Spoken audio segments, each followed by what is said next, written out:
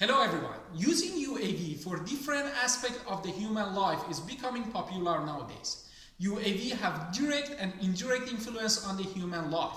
So they cover very wide range of application. I can tell you that from the pizza delivery to the movie industry, and even also sometimes they are using for the border security and inspection. In the meantime, outdoor insulators are one of the key factors in power engineering in that industry. Specifically when we are talking about the power transmission line, or when we are talking about the transformer bushing. So having failure or defect in outdoor insulator will cause interruption in electricity delivery to the customers.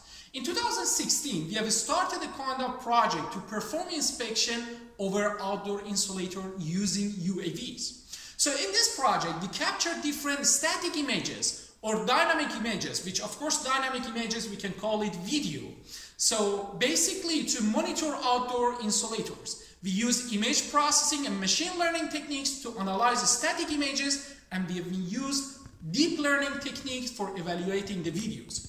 Since UAVs are step-by-step facilitating with the internet, let's say 3G, 4G, or in future 5G, our data collected by UAV would be transferred to the cloud for analysis, and the feedback of the outdoor insulator quality would be sent to the operator mobile phone application.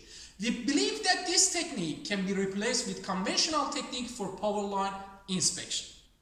Right now, I wanted to ask one of our team members to fly the UAV and give pretty close access to the outdoor insulator. Then you can see that how we are capturing actually the image. You can see that the UAV is coming forward, and it is quite stable.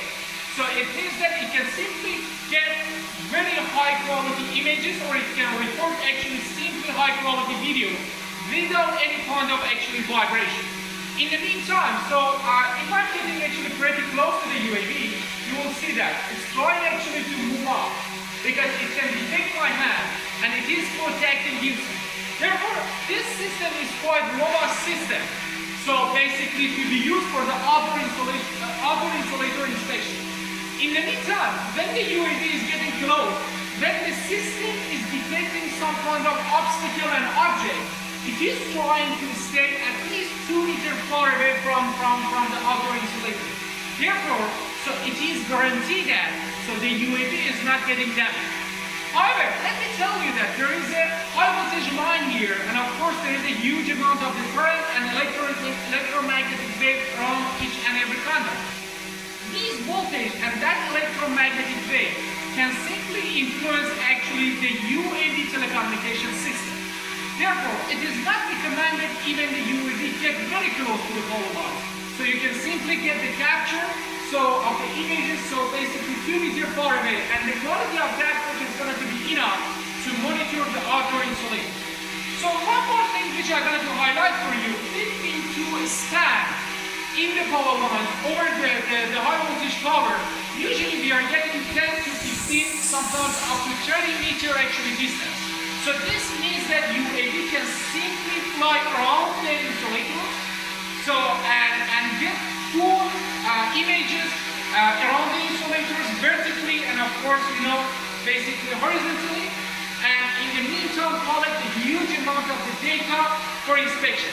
You know that when we are using deep learning techniques, we need to have huge amount of the data. So this technique will provide us huge amount of the data for smart analysis. So, these days the researchers are working to facilitate the UAV with the Internet of Things, as I told you in the last session. So when this UAV is getting facilitated with the Internet, it can, in real time, it can send the information over the cloud, or it can send information directly to the mobile phone of the operator. Therefore, it would be very effective technique, basically to monitor the outdoor insulator. Basically, in our lab, we have 3 types of insulators. For example, rubber one, as you can see in my hand, then we have ceramic and glass insulators.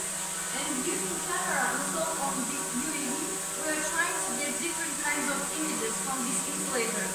So the data captured from the camera will be processed using image processing, machine learning, smart algorithms, and it will be used to identify any kind of defects or pollution over the